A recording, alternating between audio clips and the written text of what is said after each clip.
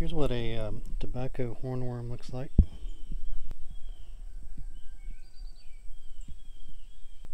There are also tomato hornworms.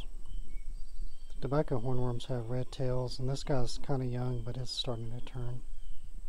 The tomato hornworm's tail is dark blue or black. Pictures I've seen, tomato hornworms have a little kind of a V shape on the sides too. But I've heard these guys can be pretty devastating left unchecked. I just kind of wanted to show some things to look for that might indicate you have some on your plants. One thing is just leaves are being eaten.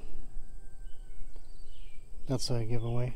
I mean, it could be other things, but that's what hornworm damage looks like. And they're very hard to see.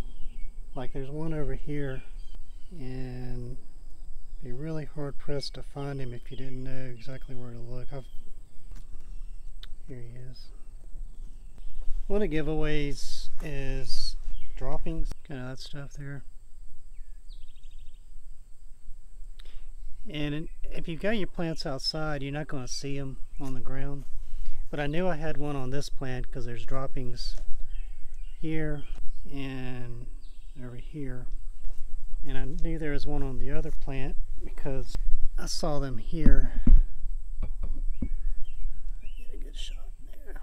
One thing to look for when if they're not on a place where you could spot them on the ground, you'll see oftentimes, I don't see any here yet, but droppings on the actual leaves underneath where they're feeding.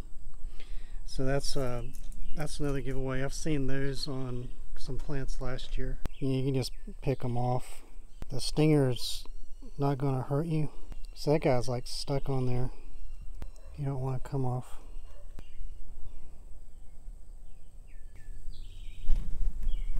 Okay, so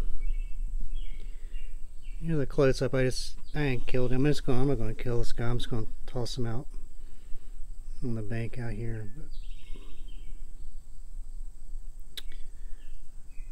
Yeah, you can see that that's not a real stinger. He's pooping here. I think I've heard these guys are good fishing bait, but I've never tried it. I don't get fishing enough. Anyway, I'm just going to toss him and that other one that I found, and then do another thorough examination of my plants and see if I see any more.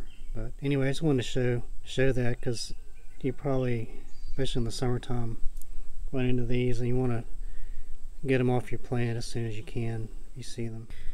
Anyway, hope you enjoyed that, and if you did, please subscribe to my channel, and thanks for watching.